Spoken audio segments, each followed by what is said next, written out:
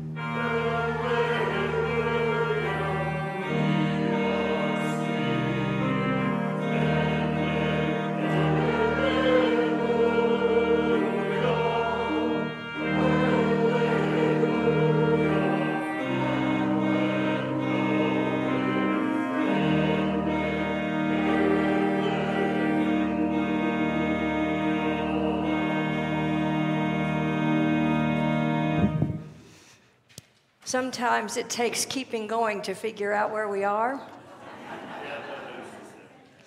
And that's part of when we come to confession. We keep on naming to figure out where we are. And in our confessions, we are honest about who we are and who we want to be and the things that create the stumbling along the way. But by grace, we are bold to pray, to know who we are and to know who we are by God and God's merciful listening ears. Let us pray. God of love, you call us to love one another just as Jesus loved us. You ordain us to be one with each other, even as the Father and the Son are one. Yet we continue to eye one another with skepticism when we encounter someone new, letting difference divide us instead of unite us. We let our stereotypes form our judgments instead of building relationships.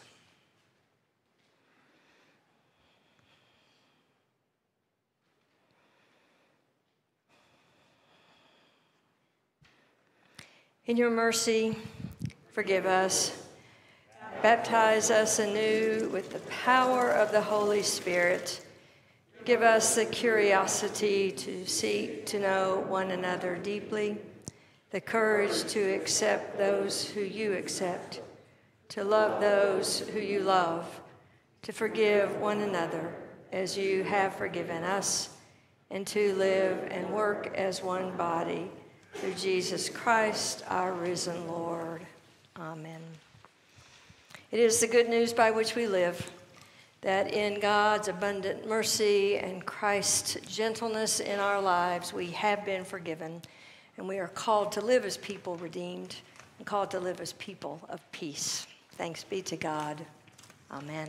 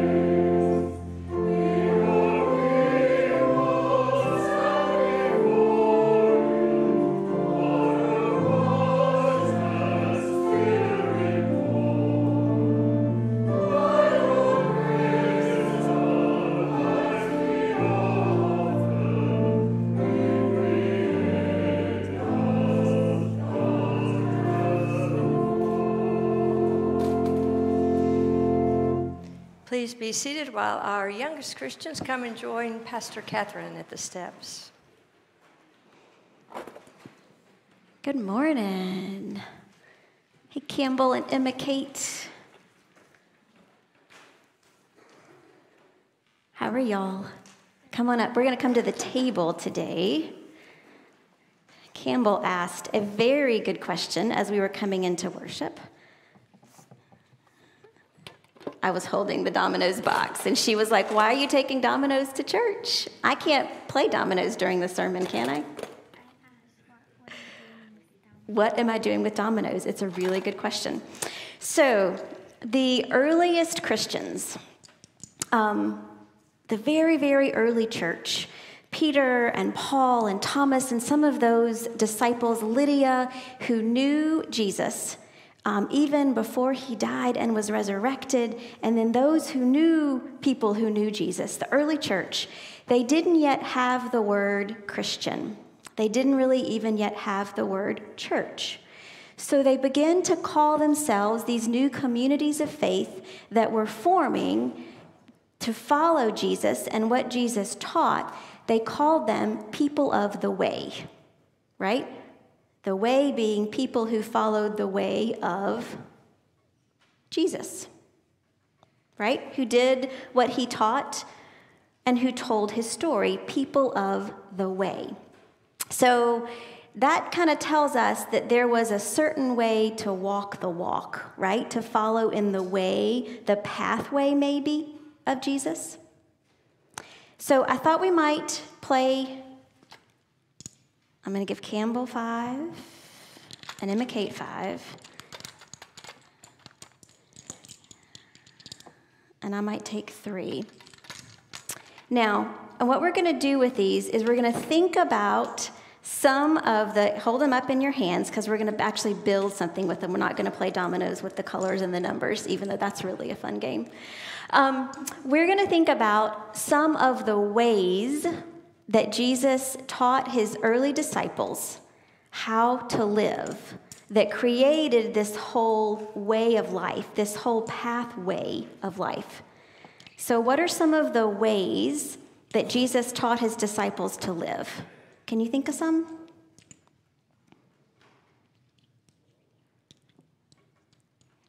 What do you think?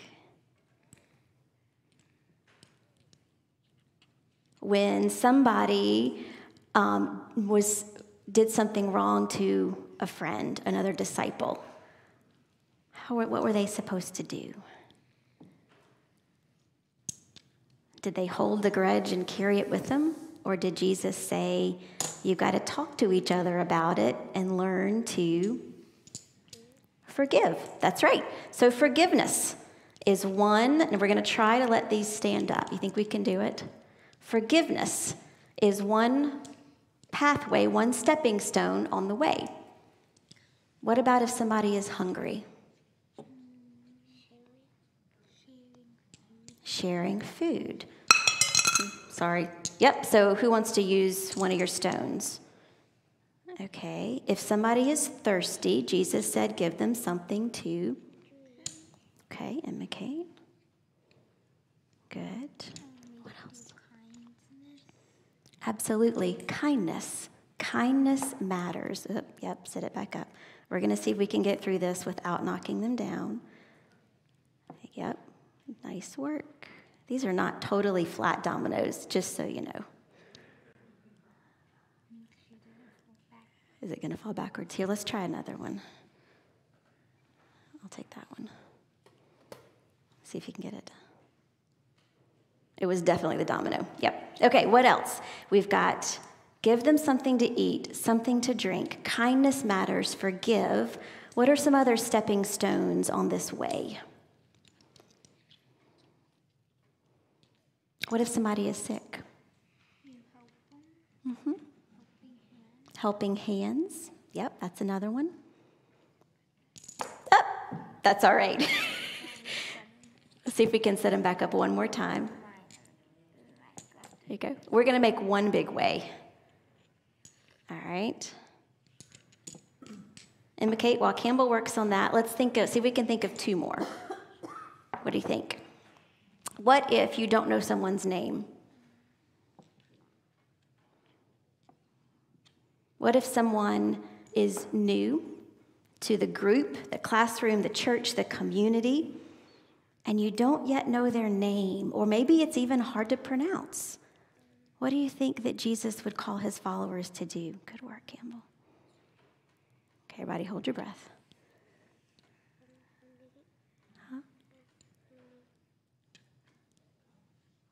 Do you think that Jesus would want them to remain a stranger? Or do you think that could become friends? That's right. And Kate, do you think you can carefully put one? Yep, everybody hold your breath.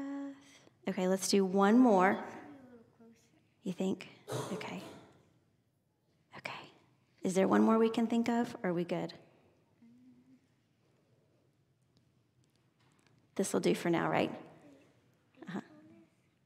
Thankfulness, that's a great one. That's grateful and thankful, to be grateful and thankful. That's right. Any more bubbling up? It gets easier once you begin to think of them. You start thinking of more. Any others you can think of? Sharing. Yeah. Once you get started on this way, you start to learn it. And the way gets bigger and long. Okay, perfect. It's okay. We're going to leave it. So what we were going to do, Campbell, why don't you hold this one? We're going to imagine. So when Pharisees, Sadducees, the disciples, all several times throughout this story, in a variety of different ways, people would ask, so what is the greatest thing that we can do? What's the one thing of all these things that's going to mark our way the most? And over again, do you know what Jesus said? Love. Love one another just as Jesus and God loves you. And by that love, people will know God's love.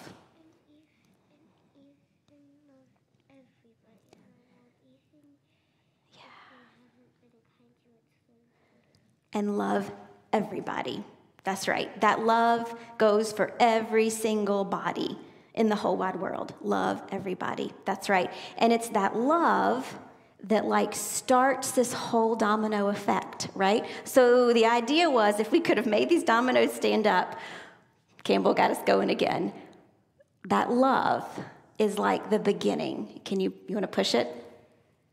And it zips all the way through these acts of kindness, generosity, gratitude, sharing, feeding, thirsting, learning someone's name, clothing, visiting, all these other things that are part of walking the way of Jesus. They are started by God's breath of love, love, love. Now, imagine, we definitely could not have done that with these dominoes and this carpet, but turn around and look out the door.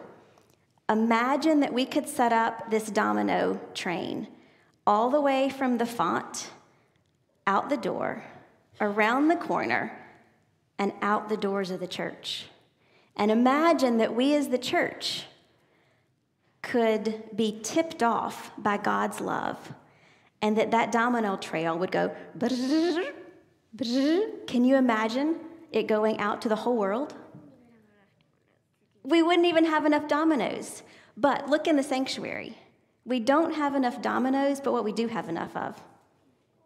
People. That's right. What if the people are the dominoes? Then what begins to happen if we look at all these people?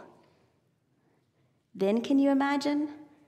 Imagine where all these people are going this week. Raise your hand if you're going to school, teaching or student. Okay, raise your hand if you're not going to school because the semester's over, but you usually go to school. Raise your hand if you're going to work.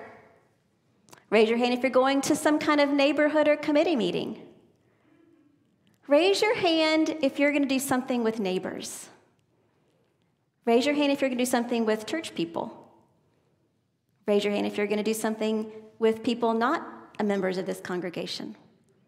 Imagine if all those hands were dominoes, and one of these acts of being part of the way was part of their interaction with people. Can you imagine? Can you imagine? It's kind of hard to imagine, isn't it? But here's the thing. That's what God imagines for us. That we're not just Christians here, but that love gets spread throughout like dominoes. And that would turn us into a pretty amazing world, wouldn't it? Yep. All right, we're going to leave the dominoes up here to remember the domino effect. But you know what? We should get together and play dominoes at some point in the future. All right, let's go to the font. All right, and we're just going to gather around the water, a little circle, and put our fingers in the water. Can you reach? All right, and let's pray. I'll say a line, and then I'll let y'all say a line, and you can play with the water. Gracious God. Okay, y'all have to repeat after me. Is that okay? Okay, gracious God, we thank you for loving us and for loving the whole world and for reminding us over and over again that we're part of the domino effect, spreading your love in the world. Amen. All right. Can you mark your forehead with a sign? You are loved and beloved. Now you get to go be dominoes in the world. All right. With Miss Birdie Beaker. They might have had donuts this morning, I'm not sure.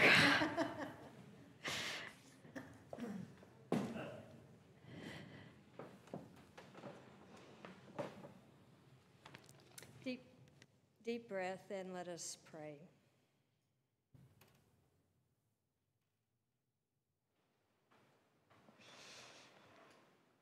Gracious God, your word is eternal. Through the generations, this word has come to your people, and we have sought to know and to hear your voice. On this day, clear the distractions from our mind, open our ears, and let us hear what you have to say to your church this day. In Christ we pray. Amen. Our first reading comes from John's Gospel. Listen for God's word. When he had gone out, Jesus said, "Now the Son of Man has been glorified, and God has been glorified in him. If God has been glorified in him, God will also glorify him in himself and will glorify him at once. Little children, I am with you a little longer. You will look for me, and as I said to the Jews, so now I say to you, where I'm going, you cannot come. I give you a new commandment, that you love one another. Just as I have loved you, you also should love one another. By this, everyone will know that you are my disciples, if you have love for one another." This is the word of the Lord. Thanks be to God.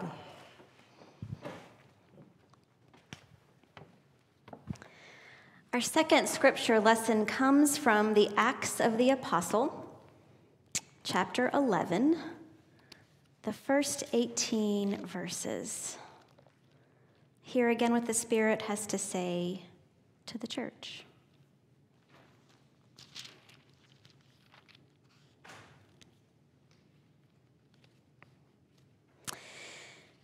Now the apostles and the believers who were in Judea heard that the Gentiles had also accepted the word of God. So when Peter went up to Jerusalem, the circumcised believers criticized him, saying, "Why did you go to the uncircumcised men and eat with them?" And then Peter began to explain it to them step by step. "I was in the city of Joppa praying, and in a trance I saw a vision. There was something like a large sheet coming down from heaven, being lowered by its four corners, and it came close to me. As I looked at it closely, I saw four-footed animals, beasts of prey, reptiles, and birds of the air. I also heard a voice saying to me, 'Get up, Peter, and eat.' But I replied, 'By no means, Lord, for nothing profane or unclean has ever entered my mouth.' But a second time the voice answered from heaven, saying, 'What God has made clean, you must not call profane.' This happened 3 times, and then everything was pulled up again to heaven. And at that very moment, 3 men sent to me from Caesarea arrived at the house where we were.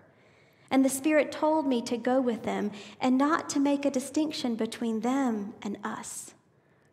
These 6 brothers also accompanied me, and we entered the man's house. He told us how he had seen the angel standing in his house and saying, 'Send to Joppa and bring Simon, who is called Peter. He will give you a message by which you and your entire household will be saved.' And as I began to speak, the Holy Spirit fell upon them, just as it had upon us at the beginning. And I remembered the word of the Lord, how he had said, 'John baptized with water, but you will be baptized with the Holy Spirit.' If then God gave them the same gift that God gave us when we believed in the Lord Jesus Christ, who was I that I could hinder God?" When they had heard this, they were silenced, and they praised God, saying, "Then God has given even to the Gentiles the repentance that leads to life." This is the word of the Lord. Thanks be to God. These are tender, tough, and ultimately transformative moments in the life of the early church. The first one in John that Lori led happens before Jesus' death and resurrection. than this one that I read, recorded by Luke in the Acts of the Apostles, comes after Jesus ascends into heaven. Taken together, they give us a glimpse of the fullness of Jesus' commandment to love one another. Just as I have loved you, Jesus said, you also should love one another. By this love, everyone will know that you are my disciples if you have love for one another. These are lovely words. And they're words that can seem at once both lofty goals and also simple words to live by until you look a little bit deeper at the context. In John's gospel, Jesus says these words to the disciples, gives them this commandment again at the Last Supper, just moments after Judas left the table to betray him. Jesus and the disciples had been gathered around the table for hours at this point. He had washed their feet, telling them, so if I, your Lord and teacher, have washed your feet, so you also ought to wash one another's feet. He explained that they were coming to the moment of his trial. Peter made his objections, which will only lead to his own denial of Jesus later that night. And then towards the end of the meal, when Judas makes his last moves, clutching the communal purse, took bread and cup and pushed back from the table, John ends that scene telling readers, and it was night. It was a scene change. It was a mic drop. It was a moment, and everything changed. And no one would have begrudged Jesus this moment. No one would have begrudged him a flash of anger or a cry of grief. Everyone would have understood if Jesus had used Judas as an example. But that's not what Jesus did. This was not tough love. This was love in the toughest of circumstances. Jesus turns from theology to intimacy. He turns from lofty words to vulnerability among friends. He says to the disciples gathered, little children, I'm with you only a little bit longer. You will look for me, but just as I have said to your siblings in the faith, so now I say to you, where I am going, you cannot come, but I give you a new commandment, that you may love one another. Just as I have loved you, so you also should love one another. For it is by this that everyone will know who and whose you are. At this Last Supper, Jesus had tended to the deepest of human needs. He had washed their feet. He had made sure that everyone had enough to eat. He had shared his fears with his friends. He had listened deeply as they shared their fears with him. He had reassured them that even though he would soon leave them, the Holy Spirit, the advocate, as it's called in John, would remain abiding, hovering, always present with them. For 3 years, they had lived and worked together and built among themselves a new community. They had learned to depend on one another, trusting Jesus to provide what they needed, learning to share what they had so that everyone would have enough. They had everything they needed to survive what they would not be able to avoid. If they continued living in this way, this pathway of love, Jesus assured them, everyone will know that you are my disciples. This will be the mark of the new community. Something so simple has always proved so hard for the church to live out. The first chapter of the Acts of the Apostles offers story after story of where this commandment to be a community that is shaped by love gets lost or contested as the early church tries to translate it into practice. And the story of Peter and Cornelius is a really good example. So what we are reading in chapter 11, what I read a few minutes ago in chapter 11, is actually the church's reaction to what happened in chapter 10. Luke tells the story of an Italian centurion named Cornelius. Luke describes him as a God-fearing man who is known for personal piety and generosity. One afternoon, he has a vision that leads him to send his messengers to Joppa to find Peter. The next day, after the messengers had been dispatched to Joppa, Peter went into a trance while praying. He had a great vision of a white sheet that was held by four corners, and it was lowered all the way to the ground. And on that sheet were animals of all kinds, most notably animals that Peter had never eaten, because amongst his community of faith, they were considered unclean. The message was clear, and it came to Peter twice, saying the second time, "What God has made clean, you must not call profane." I've wondered if somewhere in the recesses of Peter's mind, he remembers an earlier conversation that Jesus had with the Pharisees and the Sadducees. They were questioning Jesus on what makes an individual and a community holy. When questioned, he called the crowds to him so that everyone could hear. "Listen and understand," Jesus said. "It is not what goes into the mouth that defiles a person, but what comes out of the mouth that defiles. Because what comes out of the mouth proceeds from the heart, and that's the home of our intentions." Peter awakens from this vision and is still pondering what it means when Cornelius's messengers knock on the door. Again, the Spirit intervenes, telling Peter not to hesitate, but to go and to meet them and to listen to them.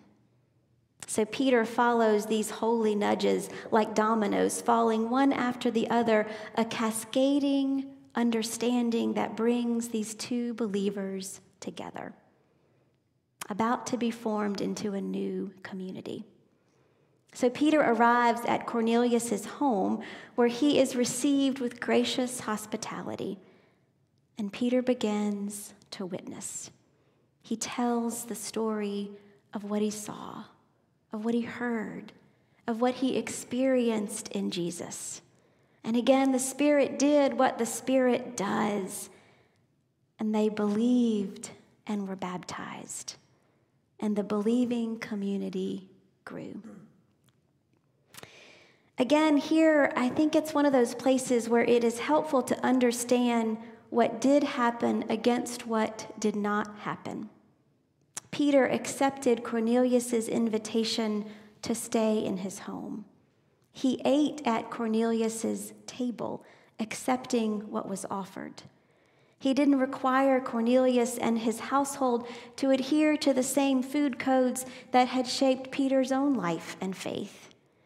He remained at Cornelius's house for several days, hearing the stories of his family of faith, teaching from his own experience of Jesus, and then baptizing in his name. He did not require the believers to be baptized or to be circumcised before baptism. He did not require them to be examined by the elders in Jerusalem. He did not try to change Cornelius and his family. Instead, he told them everything he knew about the liberating love of God that had been made known to him in the flesh and in the blood of Jesus. And with that sharing of story, around that sharing of God's story, the Spirit changed them all. However, when word of this spread and reached the church in Jerusalem, the mother or home church, if you will, they were underwhelmed. They were hesitant. They were skeptical. Can you, church, imagine why? How could it be, they said, that Peter would stay in the house of a Gentile, accept his hospitality, and eat his food without any education or training around these codes and laws that have shaped families of faith for generations? And how could Peter baptize this entire household without requiring that they be circumcised first? For without adherence to these ancient and time-tested practices, could those people become a part of our community? What would set them apart as God's people? What would set them apart?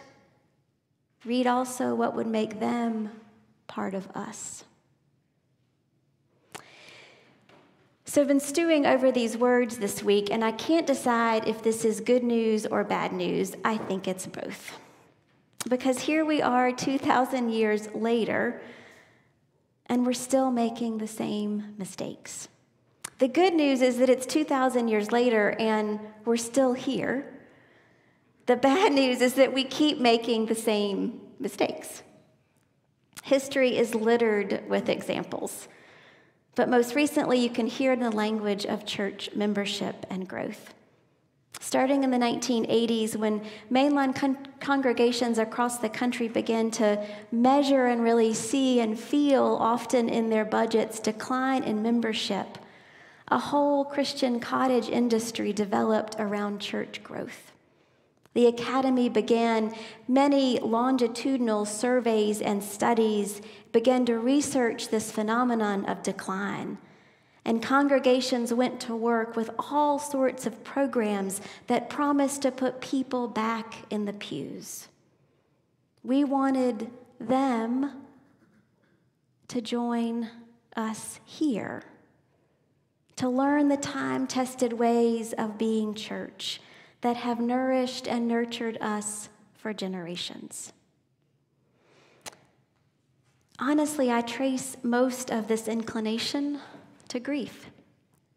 For many of us still here in the church, maybe even in the congregation that had nourished and nurtured us.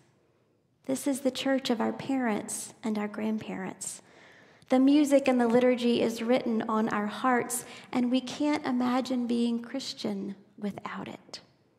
We have grown up working within the committee structure of the Presbyterian Church. We believe that the Spirit works among people who share responsibility and that sin has less fertile ground in a system of transparency and accountability. And all of this wants us. All of this leads us to want them to come here so that they can be nourished and nurtured in the same way that our families have been loved. And I get it. My family is rooted in this tradition, worship, liturgy, and way of being community. And yet, when I go back to the growth in the early church, as told throughout these stories in Acts, it's never about institutional growth and replication.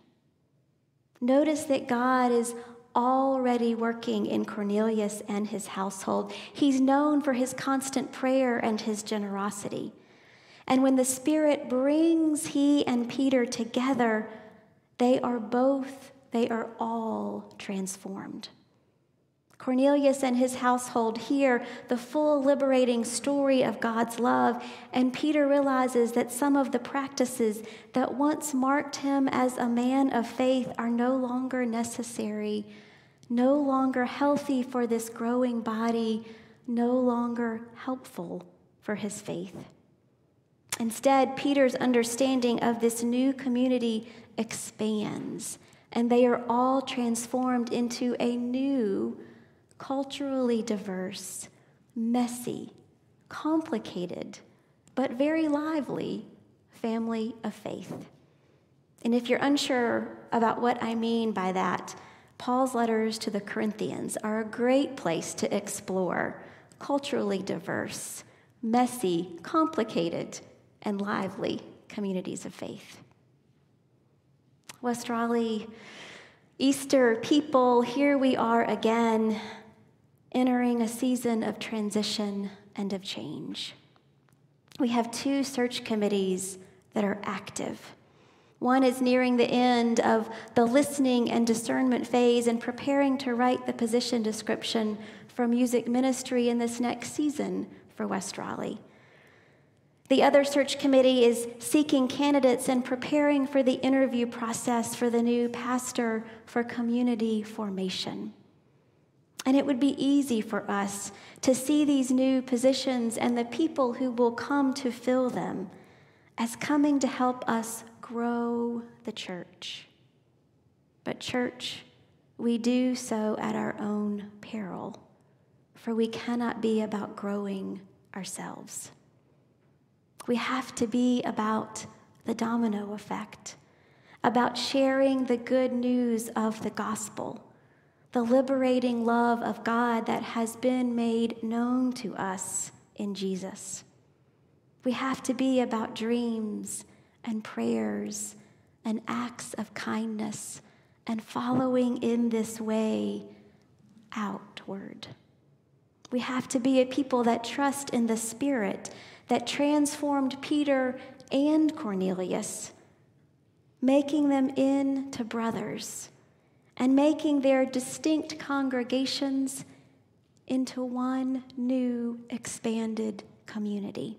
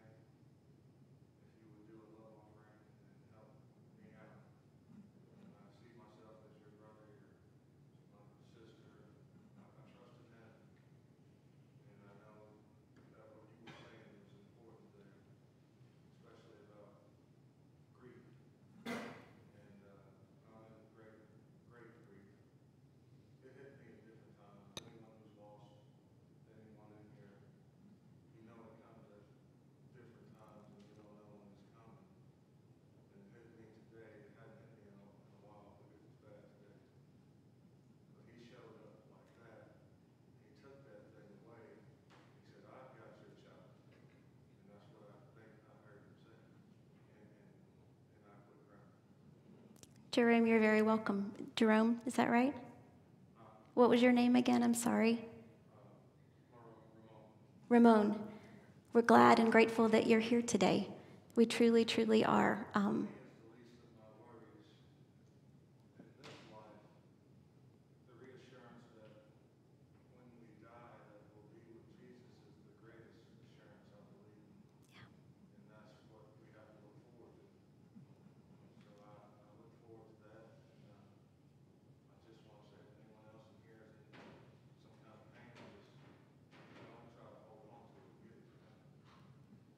Amen.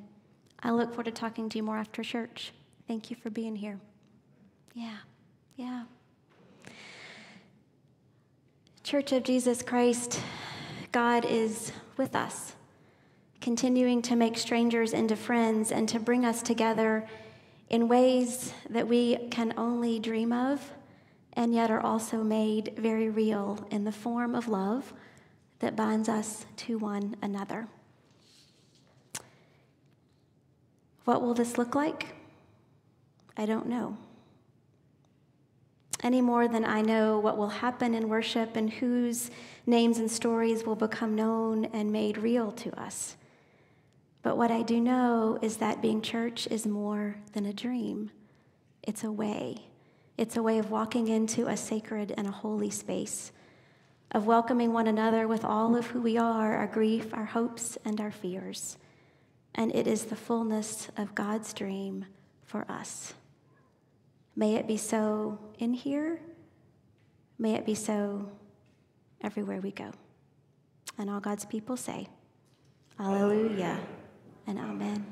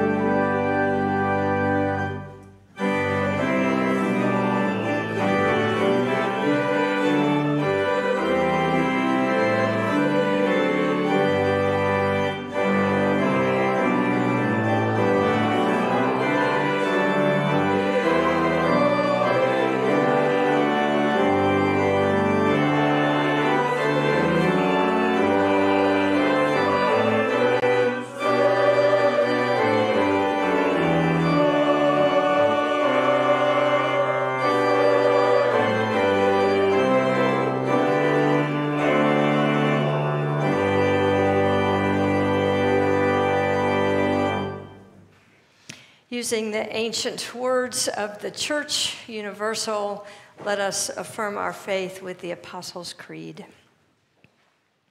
I believe in God, the Father Almighty, maker of heaven and earth, and in Jesus Christ, his only Son, our Lord, who was conceived by the Holy Ghost, born of the Virgin Mary, suffered under Pontius Pilate, was crucified, dead, and buried.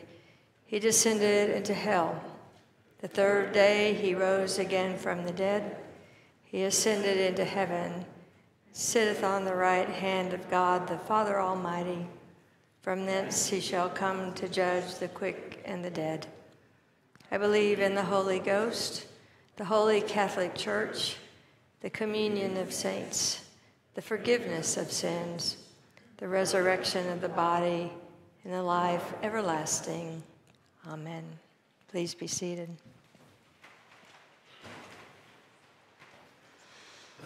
There are many prayers that we continue as a church community to hold together, some of those printed in your bulletin or now on the screen.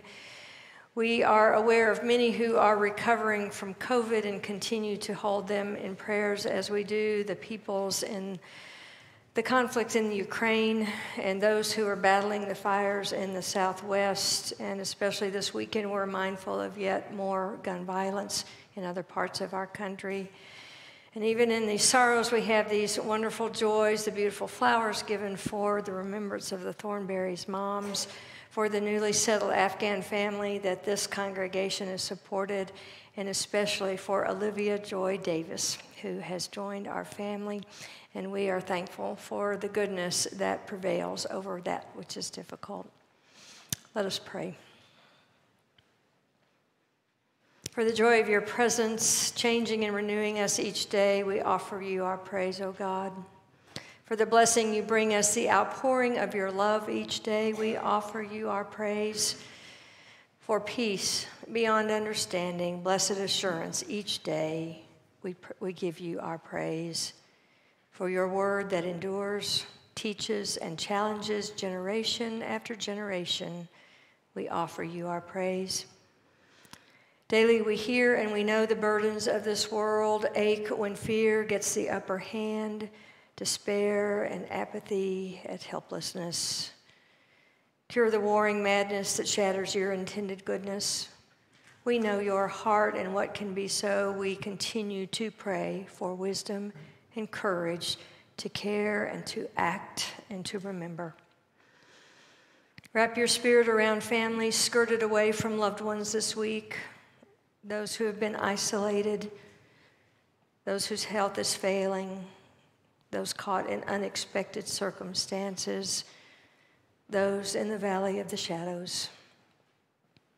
Be manifest in the works and vision of advocates and caregivers. Redeeming God, we are so thankful for the children and youth of this congregation, for all they bring and who they are becoming with their creativity and eagerness to engage life. In this world of too much abuse of power, keep us mindful of children young and now grown who have experienced and witnessed abuse and violence. May we offer children and youth kindness, compassion, and safety, and be models of respect, equity, and inclusion. May peace radiate through our relationships, to our communities, and beyond. We pray for the helping professionals working with victims and survivors, for those seeking home and those in the paths of storms, for first responders and shelter workers, for educators and healthcare providers, for workers in the justice system, for faith leaders and volunteers, that all will be nurtured in their communities and that they will be kept well and safe. We pray that they will know your good pleasure and our gratitude for their essential efforts as witness and as people who care, helping to heal our broken world. We weep with those who weep, rejoice with those who rejoice, knowing that the sorrows and joys of life create the texture by which we know and are known. Hear our grateful prayers for those in our lives who walk with us, stand with us, cheer for us, hold us accountable, and encourage us all along the way. In silence, we see their faces and name their names before you.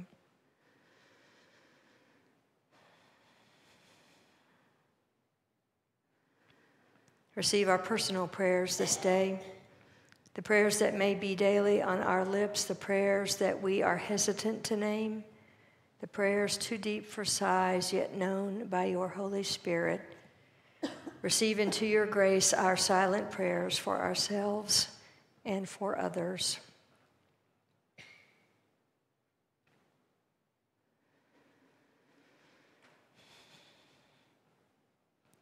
Jesus said, "A new command I give you, love one another.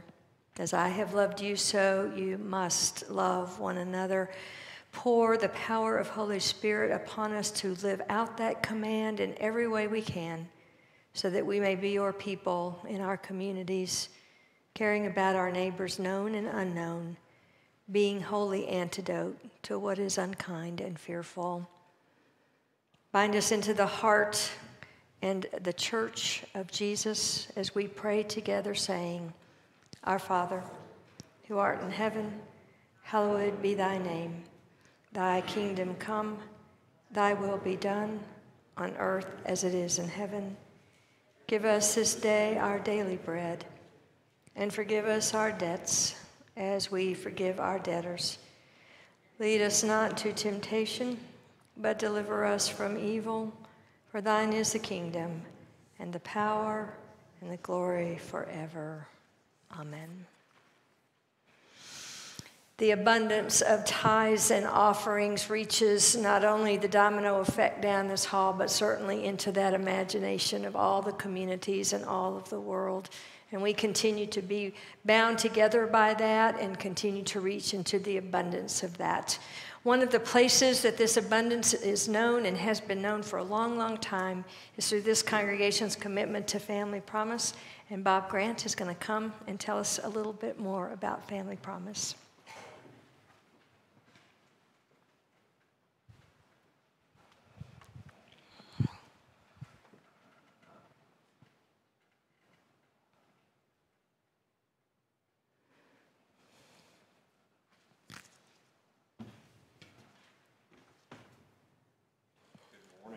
Good morning.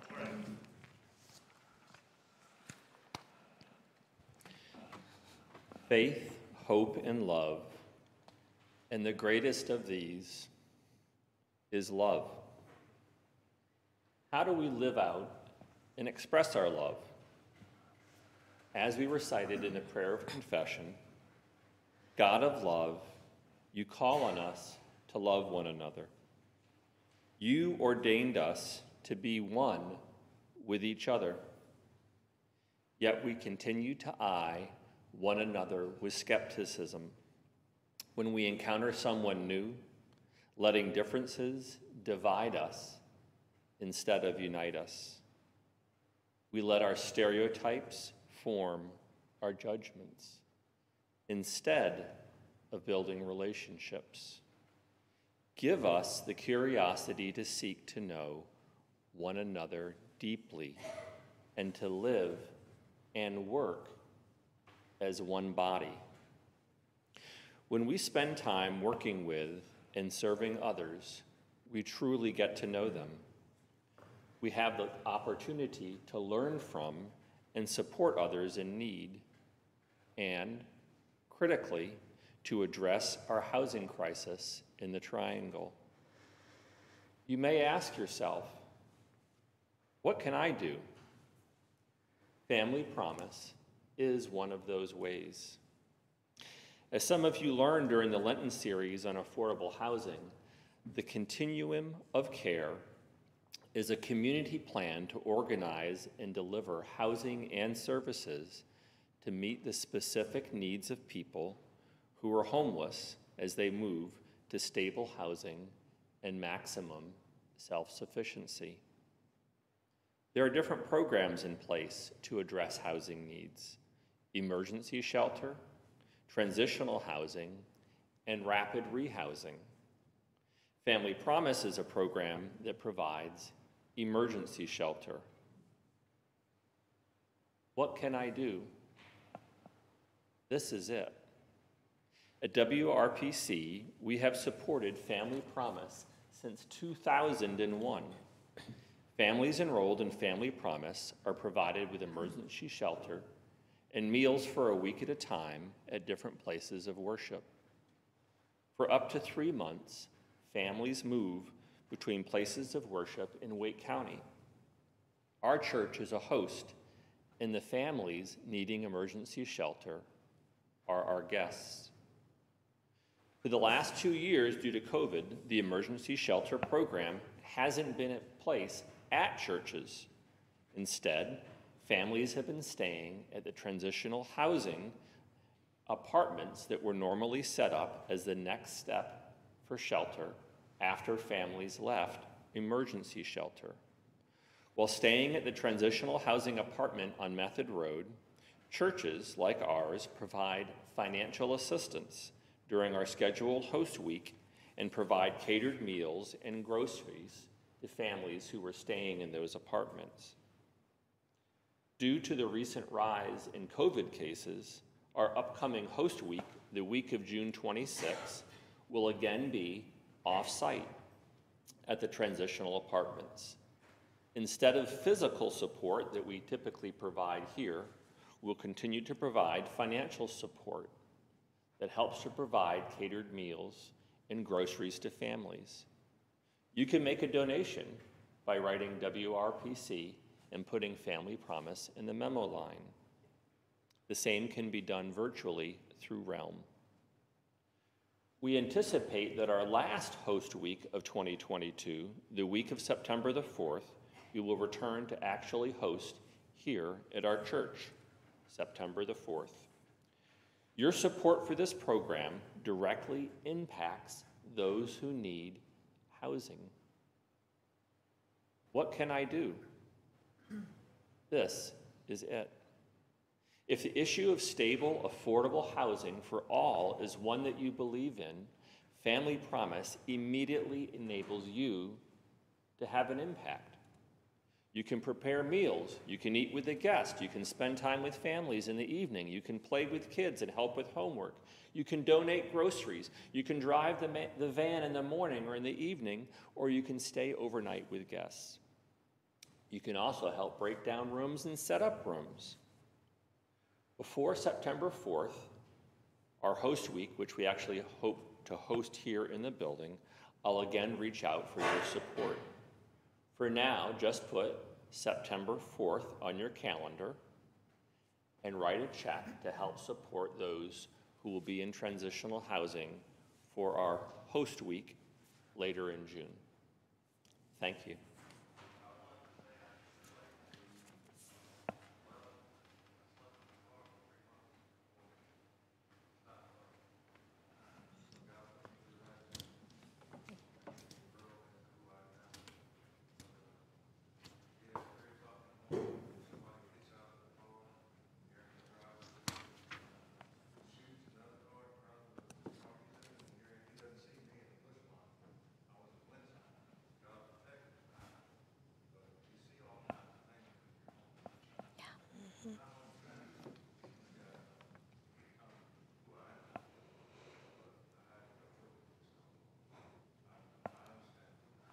Thank you, Ramon, and I'd love to talk to you more about that after church.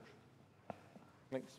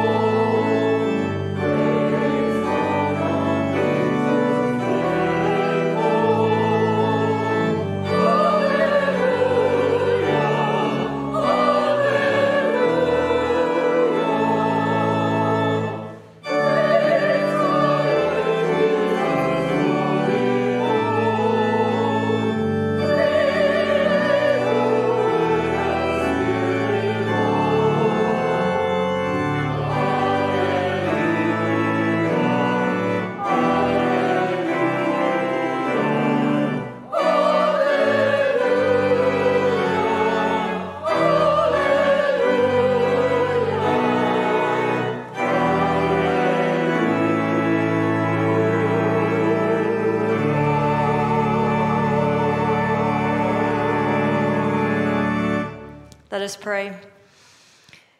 Holy and gracious God, receive from us our commitments and our intentions, all of the resources that we give, that your love would be made known, not only in this place, but throughout our communities and this wide, wide world. We give you thanks for your grace that sustains us in all the ways that we get to be your faithful people. It is in your holiness we pray. Amen.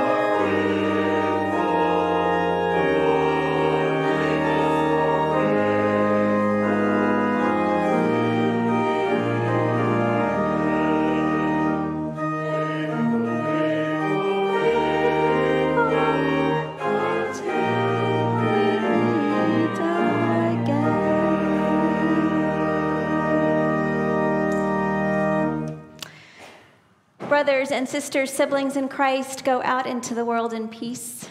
Have courage. Hold on to what is good. Return no one evil for evil. Strengthen the faint-hearted. Support the weak and help the suffering. Honor and serve all people, rejoicing in the power of the Holy Spirit. And may the blessings of God, the Creator and the Redeemer and the Sustainer, be with you all, with everyone who is dear to you and with those who are known and dear only to God. Friends, go in peace to love and serve the Lord. And all God's people say, Alleluia and Amen.